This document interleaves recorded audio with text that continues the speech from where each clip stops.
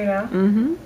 What we're doing is we're taking a very sparse brow where she has overexposure. If we turn her head to the side, lift your brows for me.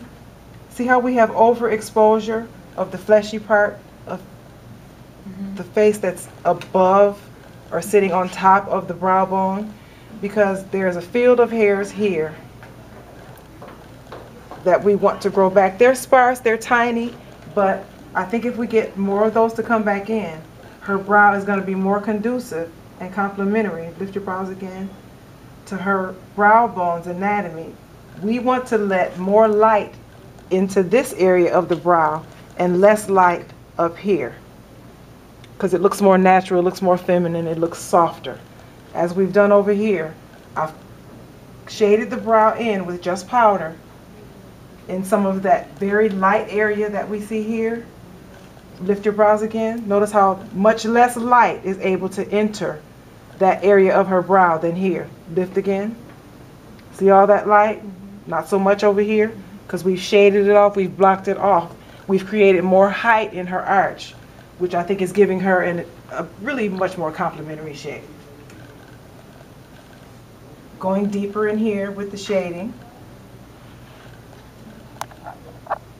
because like we said before, the appearance of height is accentuated when something else is lowered. So we lower here. We give her more drama. We make her continuum. What my hand just did there versus more open. Notice how we opened up the brow bone here and the light can hit it differently. Notice how more prominent her actual crease appears here, because we're working with the way her eye socket forms. We're working with the way her natural hairs actually grow over the skin above the brow bone. When we accent that just right, we accent everything else. This eye, the whole eye looks better. Her cheekbone looks more higher. It looks higher. It's higher. It's the lift. It's the beauty makeup accentuation. It's always about the lift.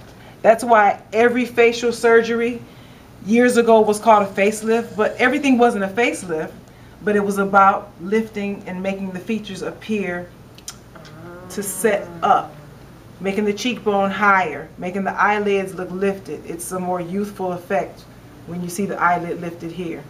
Giving a little bit of a lift here to remove a line that might be there. All of that.